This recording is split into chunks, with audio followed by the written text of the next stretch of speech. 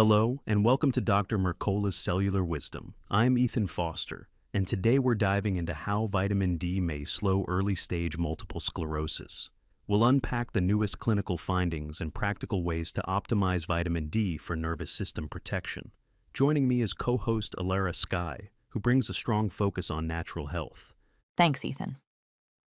The study we'll discuss, published in JAMA in March 2025, examined very high-dose vitamin D in people with clinically isolated syndrome, the earliest detectable phase of multiple sclerosis. The results suggest vitamin D can delay progression before full-blown disease develops, offering hope for those at greatest risk. Before we dive into the research, let's start with the basics. Multiple sclerosis is often described as an autoimmune attack on myelin, the insulating sheath around nerve fibers. When myelin breaks down, electrical signals falter, leading to symptoms that can affect movement, vision, and cognition. Is that a fair overview? Exactly. Myelin loss leaves nerve fibers exposed, disrupting communication between the brain and the rest of the body. Lesions appear on MRI scans, and symptoms vary based on where damage occurs, anything from numbness and muscle weakness to balance problems or brain fog. The process can begin silently, which is why early detection matters. You mentioned clinically isolated syndrome, or CIS. How does CIS differ from full-blown MS? And why is it such a pivotal window for intervention? CIS is the first episode of neurological symptoms lasting at least 24 hours and linked to measurable lesions on MRI. About 85% of people with CIS eventually develop MS. Because the immune assault is already underway but disability is minimal, clinicians view CIS as a critical moment to slow or halt progression. For years, low vitamin D has been tied to higher MS risk, especially in populations farther from the equator. But earlier supplementation trials were mixed. What sets this 2025 French study apart? Previous trials often had small sample sizes, short follow-ups, or patients taking powerful immune-suppressing drugs that muddied results. The new study focused on people not yet eligible for MS medication, used a rigorous placebo-controlled design, and followed participants for 2 full years, allowing clearer insight into vitamin D's standalone effect. Let's look at the dosing. Participants received 100,000 international units of vitamin D, 3 every 2 weeks, roughly 20 times a typical supplement. That sounds enormous. What were the researchers aiming for with such a high dose? They wanted to push serum levels into the upper optimal range quickly and sustain them. High doses under medical supervision can elevate vitamin D to 60 to 80 nanograms per milliliter, a target associated with immune regulation and neuroprotection. Frequent monitoring ensured calcium levels and kidney function stayed safe. Now to the outcomes. How did high-dose vitamin D compare with placebo in delaying disease activity? The key measure was time to either a new relapse or fresh MRI lesions. Vitamin D doubled that interval, 432 days versus 224 days in placebo. Only 46% of the vitamin D group developed new lesions, compared with 59% on placebo. Aggressive disease activity was cut nearly in half, from 34% to 19%. Impressive numbers. Safety always matters with megadoses. Were there any supplement-related adverse events? Severe adverse events were actually tracked, but none were attributed to vitamin D itself. The complications observed were unrelated, suggesting high-dose vitamin D, when medically managed, is well tolerated, an important point for clinicians considering early intervention. Beyond statistics, listeners often ask how vitamin D might protect nerves. Let's dig into mechanisms.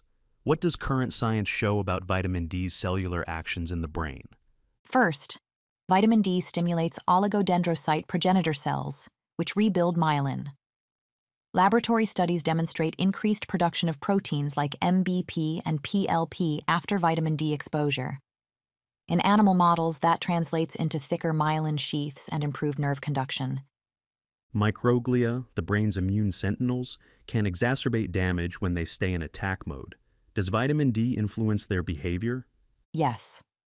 Vitamin D shifts microglia from an inflammatory M1 phenotype to a healing M2 state. That reduces harmful cytokines such as TNF-alpha and IL-6 while boosting protective signals like IL-10. The switch dampens tissue destruction and supports debris clearance essential for repair. Another barrier against MS progression is the integrity of the blood-brain barrier. How does vitamin D fortify that line of defense? It increases tight junction proteins that seal gaps between endothelial cells, limiting immune cell infiltration. Simultaneously, it lowers adhesion molecules that would otherwise act like Velcro for rogue immune cells. Animal research shows fewer peripheral immune cells cross into the brain when vitamin D is adequate. Oxidative stress accelerates neural injury. Any evidence vitamin D tackles that? Absolutely. Vitamin D upregulates antioxidant enzymes, glutathione peroxidase and superoxide dismutase, and activates NRF2, a master switch for endogenous antioxidant defenses. Lower reactive oxygen species create a biochemical environment that favors healing over degeneration. Let's translate these insights into practical guidance. Optimal blood levels fall between 60 and 80 nanograms per milliliter. For many, that starts with sensible sun exposure. What constitutes sensible in your view?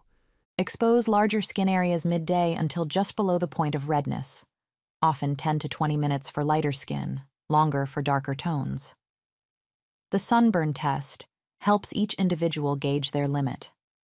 People who consume high linoleic acid seed oils may need extra caution because oxidized fats heighten skin damage. Season, latitude, and lifestyle can limit sun access. In those cases, supplementation becomes essential. Why is vitamin D3 preferred over D2? D3 is identical to the form your skin synthesizes and raises serum levels more efficiently. D2, often plant-derived, is less potent and has a shorter half-life. For most adults without significant sun, daily intakes of 4,000 to 8,000 IU, or medically supervised bolus doses, are required to maintain optimal status. Testing is the only way to confirm you're in range. How often should listeners check their vitamin D? Twice yearly is ideal. Once at the end of winter, when stores are lowest, and again in late summer, when sun exposure peaks. Adjust sun habits or supplements based on those results, always aiming for that 60 to 80 nanograms per milliliter sweet spot. Vitamin D works best in concert with magnesium, calcium, and vitamin K2. Could you highlight why balance matters? Magnesium is required to convert vitamin D into its active hormonal form. Vitamin K2 directs calcium into bones and away from arteries, preventing calcification when vitamin D drives calcium absorption. A nutrient-dense diet, leafy greens, fermented foods, grass-fed dairy, typically supplies what supplementation alone might miss. For someone recently experiencing CIS, what immediate steps could they take, alongside medical care, to harness vitamin D's benefits? Get a baseline vitamin D test, discuss high-dose protocols with a knowledgeable clinician, begin regular sun exposure within safe limits, eliminate seed oils to lower oxidative stress, and ensure adequate magnesium and K2 intake. Small lifestyle shifts can complement medical supervision and potentially slow disease momentum. We've covered disease basics, cutting-edge clinical evidence, and actionable strategies, all anchored in rigorous research, not conjecture. The takeaway is clear. Maintaining optimal vitamin D status may delay MS progression and bolster overall neuroprotection. Precisely. While vitamin D isn't a standalone cure, its wide-ranging effects on myelin repair, immune modulation, and oxidative defense make it a powerful, low-risk tool, especially when implemented during that early CIS window. Regular testing, targeted supplementation, and sun mindfulness form a practical foundation.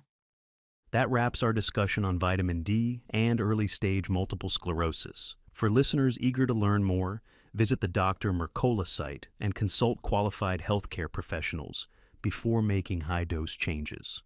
Thanks for tuning in. We appreciate your commitment to informed health choices. Join us next time on Dr. Mercola's Cellular Wisdom as we continue exploring evidence-based approaches to cellular resilience. Stay well, and we'll talk with you soon. Thanks for watching. Subscribe now and click the notification bell so you never miss an update. See you in the next video.